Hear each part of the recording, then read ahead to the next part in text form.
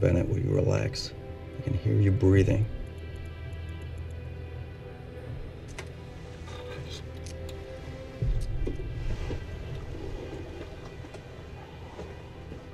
This is a really terrible brain. Ever met the great DeKosky before? Expect 2 minutes tops.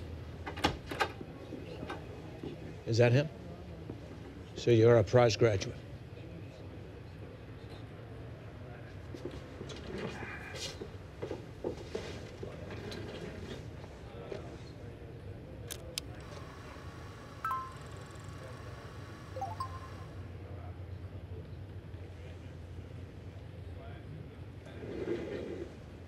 Tell him. It's Mike Webster. The Pittsburgh Steve. I know who Mike Webster is. Steve, he was 50.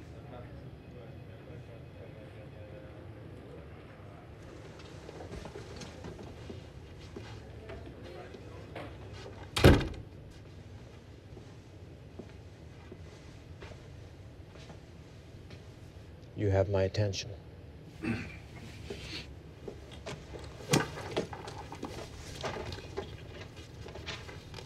The Cape Gannet, a diving bird capable of generating speeds of up to 75 miles per hour, turning itself into a missile as it collides with the face of the sea.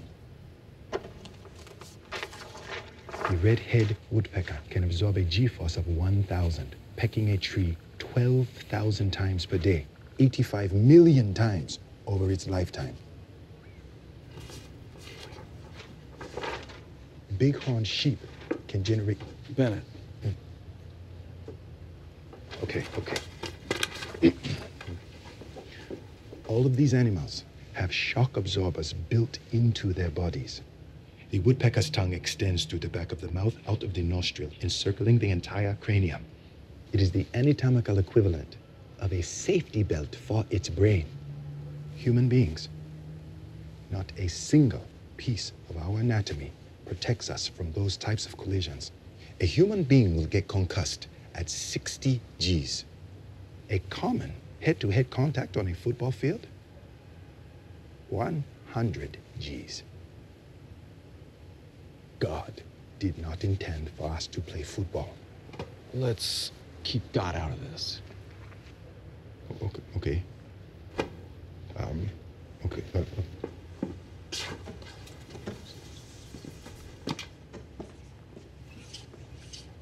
What are the S's? The Steelers. And the O's? The others, obviously. Yes, the other team. Do you even watch football? No, not at all. But I've been studying Mike Webster's position. The man in the middle is quite deceptively the most violent position on the field. The slaps, the punches, the forearm, it is an unremitting storm of subconcussive blows. The head as a weapon on every single play of every single game, of every single practice from the time he was a little boy to a college man, culminating in an 18-year professional career. By my calculations, Mike Webster sustained more than 70,000 blows to his head. Now, these men, these are the fastest. Now, their speed, multiplied by the speed of the men who hit them, the G-forces generated, equivalent to hitting them on the helmet with a sledgehammer. All of this triggered a cascading series of neurological events which unleashed killer proteins upon Mike Webster's brain. The tangles invading and strangling his mind from the inside out, like pouring wet concrete down kitchen pipes. As it hardens, it chokes the brain, leaving him unrecognizable, even to himself. I don't know football. I've never played.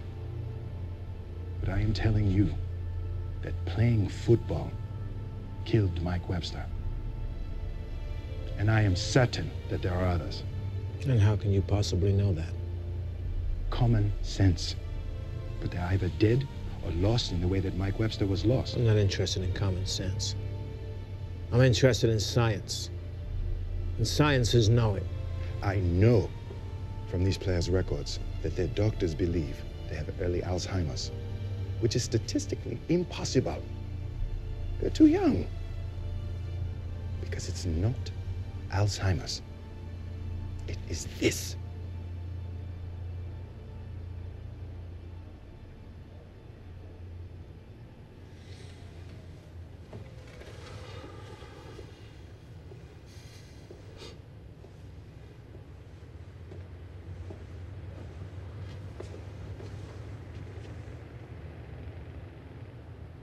I don't like it. No. No, actually, I hate it. But as a scientist, I can't deny it. Name it. You have to give this a name.